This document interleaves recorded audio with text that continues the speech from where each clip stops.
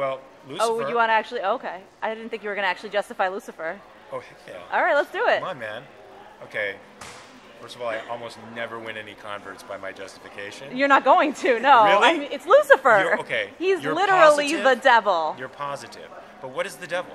The devil is all that's material, all that's in the world, right? There's a reason he hates mankind.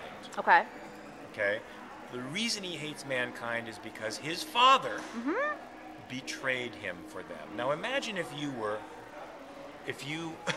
lived your life in adoration of a person whom you thought the sun rose and set upon because they were so moral and just and good.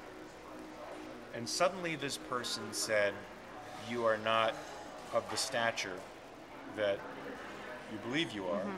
You're the angel of light, you're wise, you're good. Screw virtue. You have to now become a servant of this creature who is capable of tremendous evil, who's so far beneath you. Now you could say, well, Lucifer just felt, his pride was piqued.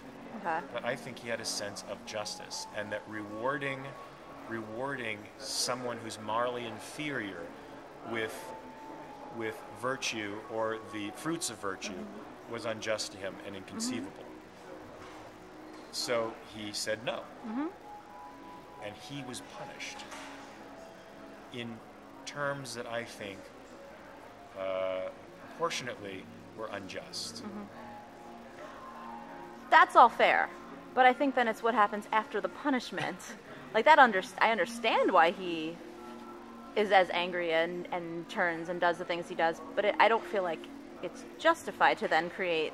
You don't think? And granted, I don't really know the Bible, so I'm not getting into the specifics. When the virtuous are told to be sacrificed for the unvirtuous, I think there's a breach of justice there. And when somebody stood up and refused to, but all the stuff that comes after that, well, with the demons if and you're condemned, or just what I do to the demons, you mean?